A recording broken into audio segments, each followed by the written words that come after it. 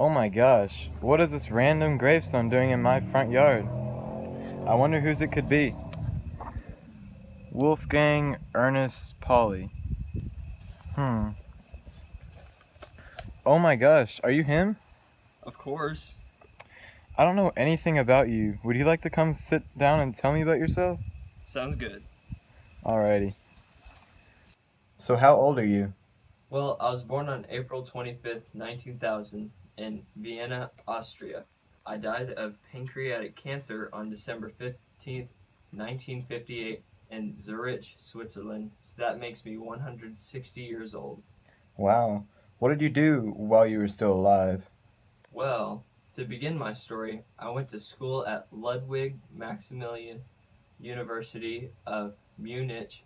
There I became the assistant for Max Born at the University Göttingen in 1922. Then in 1923 I worked at Niels Bohr Institute for Theatrical Physics in Copenhagen. After that I became a professor of theatrical physics at the Swiss Federal Institute of Technology in 1928. Wow, you must have been very smart. Yes, in fact, I received a Nobel Prize in physics for the creation of my exclusion principle. That's amazing. You must have had an amazing life. That's not entirely true. I grew up to be a Roman Catholic, but when my mother committed suicide, I left the church. Shortly after I left, I got married. Unfortunately, my first marriage did not even last a year.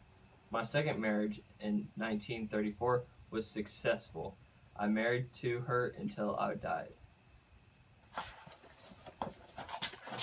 Well, I guess it's my time to go again. It was good talking to you. Okay, thank you. Bye.